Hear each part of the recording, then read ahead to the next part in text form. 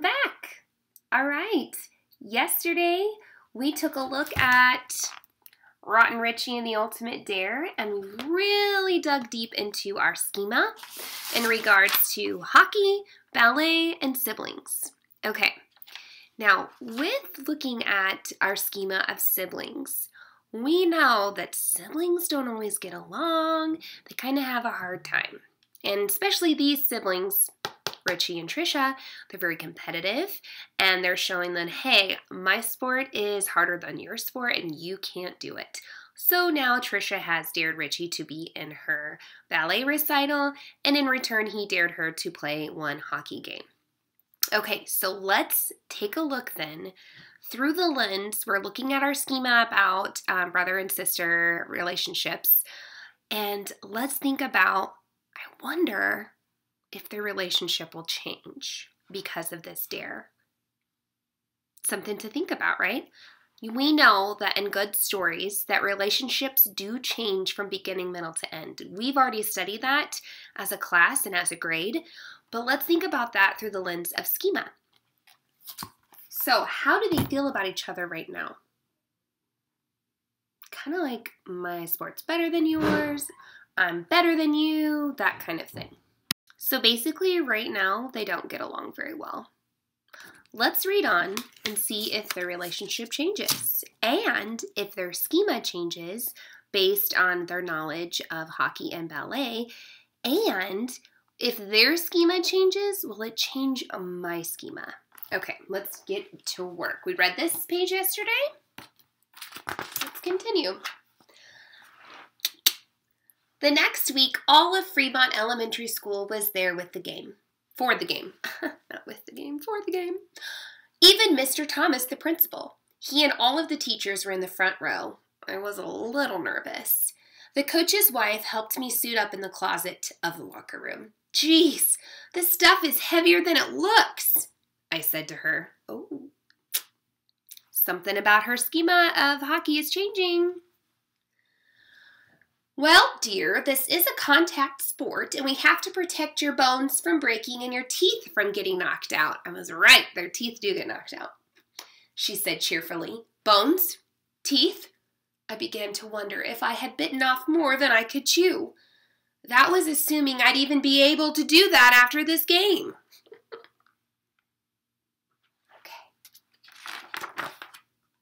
By the time Richie helped me out onto the ice with the rest of the team, I could hardly stand up. But the more I skated around, the better I felt. A whistle blew and everyone cheered for our team. The Battle Creek Beavers! I raised my hand to wave and fell flat on my behind.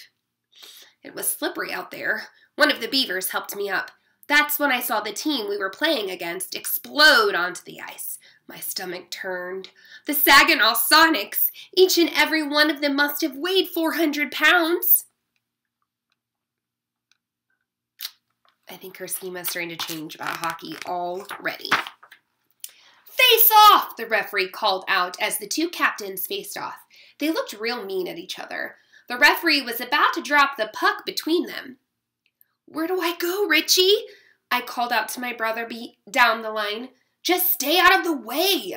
When that puck hits the ice, the race is on. Then the ref dropped it. There was a blur of sticks, flashing jerseys, and pinging skate blades.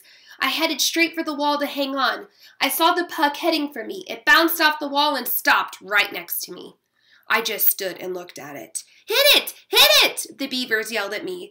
I heard what sounded like a locomotive and saw the Saginaw Sonics closing in. Boom! They plastered me against the wall. Their sticks zinged, banged, and cracked as they tried to get the puck. Finally, a whistle blew, and they piled off of me. All that padding sure didn't seem to help much. You let him body check, you twerp! I told you to stay out of the way! My brother yelled as he zoomed by. Poor thing. Getting beat up over there. The teams faced off over and over again. Now I knew what to do. Stay away from both teams. I saw Richie line up the perfect shot at the Sonics goal. Just as he was about to slap it in, one of the Sonics put out his stick and tripped him. I steamed right up to that big old Sonic and beamed him with my stick. You're not playing fair, I screamed. I heard a whistle blow. The referee grabbed me, opened the side gate, and threw me onto a bench. High sticking, he bellowed. Penalty goes against the Beavers. Number 12, 5 minutes in the penalty box. Oh, so that's what was happening. This was sweet.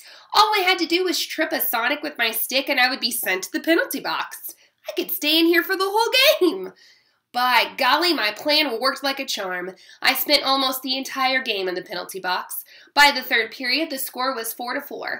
Our team had played a great game. The Beavers outskated, outshot, and outplayed the Sonics on every front. And just as we were going to score the winning goal, all of the Sonics piled onto all the Beavers and started a fight. My schema is matching so far with this. When the fight was over, almost all of the Sonics, except the goalie, were in the penalty box. All of the Beavers were too. You're back out on the ice, 12. Let's go, the ref barked as he opened the door and pushed me out. Great.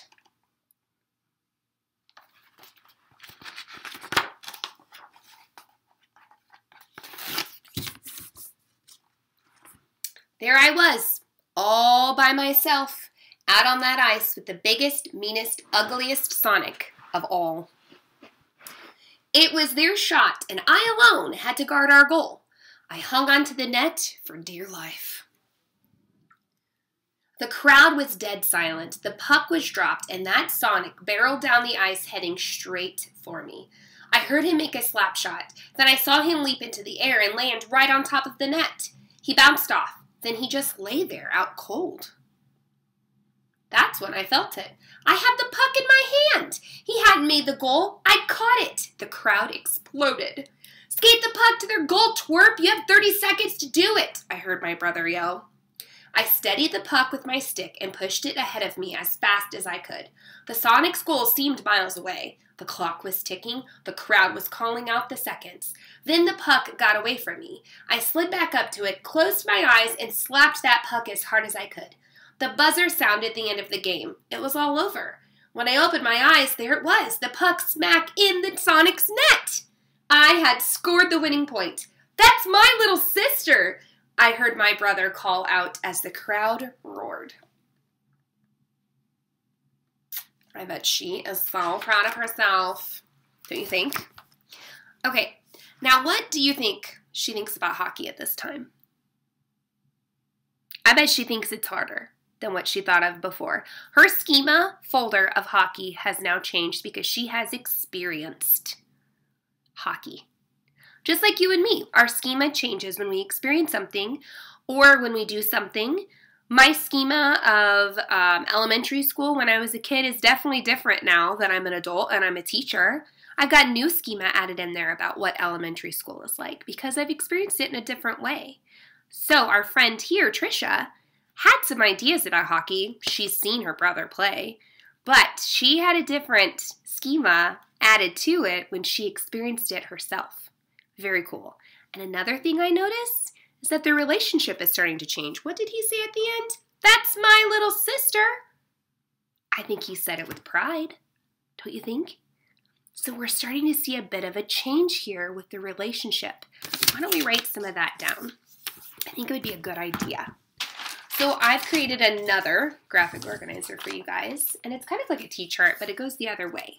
Okay, so we have, I wrote on the top, Richie and Trisha, character relationships, and we have beginning and end. Sometimes I do middle, end as well, but I feel like getting there, we'll just talk about the beginning and the end, okay?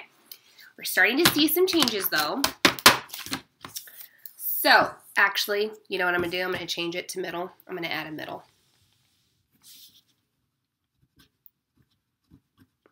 That's what teachers do. We change our minds.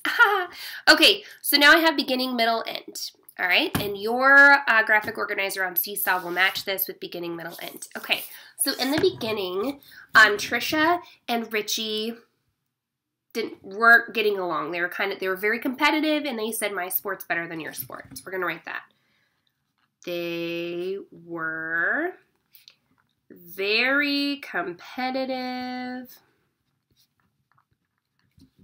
and thought their sport was better than the other. Better than the other. Okay? Now it's a good time if you need to pause it and write this.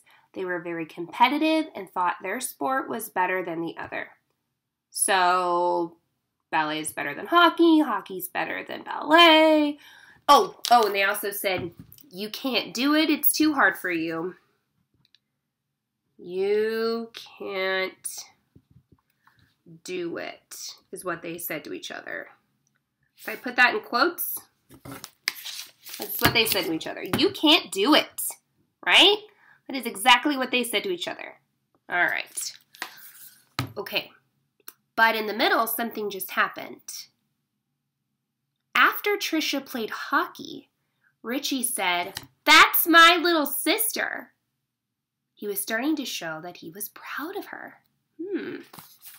So we'll write that. Richie was proud of his little sister when she won the hockey game for his team.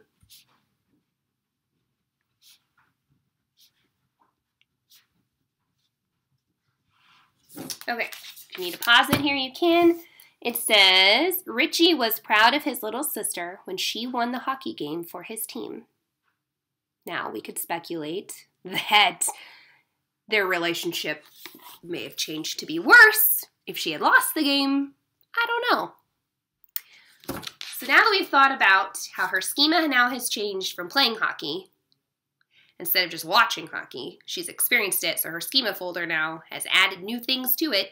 And guess what? So is my schema folder, added new things to it in terms of hockey and brother-sister relationships. They're getting along for right now. He's proud of her. I mean, that's really cool that an older brother is proud of a little sister. I think that's neat. And we also saw how character relationships are starting to change. Pretty awesome. Can't wait to see what tomorrow looks like. Don't forget to fill this out. Bye, guys.